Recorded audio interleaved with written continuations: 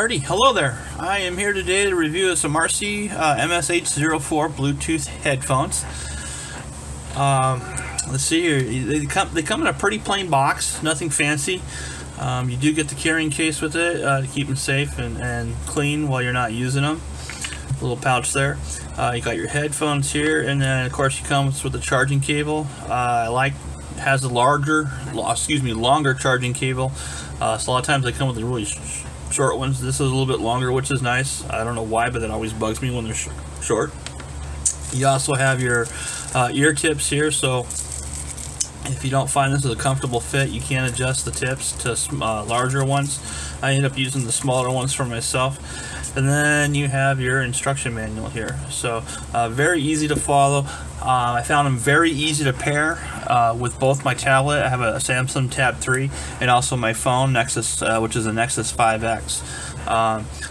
One of the nice features with these headphones is that you can pair it with multiple devices at the same time. So like right now I have it paired to both my tablet and my phone at the same time, so I can listen to the music on my tablet using Amazon Music, and then also I can answer calls through my phone. So nice little feature there. You can have it paired to two devices simultaneously. A little bit about the headphones. They are very comfortable. You can see here this wire, it's stiff, it bends, so it custom fits around the ear when you're wearing them. These do go behind the head, and so as you're putting them on, you put them on like this, and you'll see it in the picture there. This basically wraps around the outside of the ear and this sitting in. So very lightweight, very comfortable how it sits inside the ear. Conforms there, so you hardly even notice you're wearing them once you got them in place. Let's see here. You also have the controls here, which are very easy to use. This kind of just sits behind the left ear.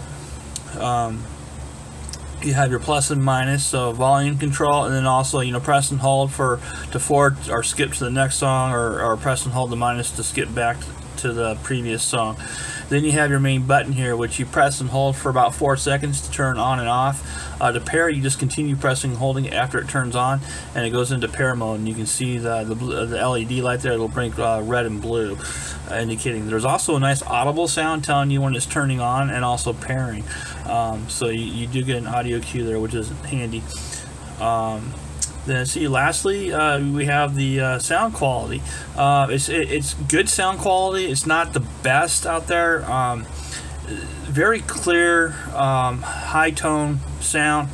Call quality wise, it's excellent. You have the microphone in here, so it does pick up the voice very well, and you can hear other people very well. So vocally wise, the sound quality is great. Vocally, music wise, I found these to be lacking in the bass, on the bass end. Not as deep, rich tones as I like, but good. It's a nice, crisp, clear sound, so good quality sound, just missing some of the bass.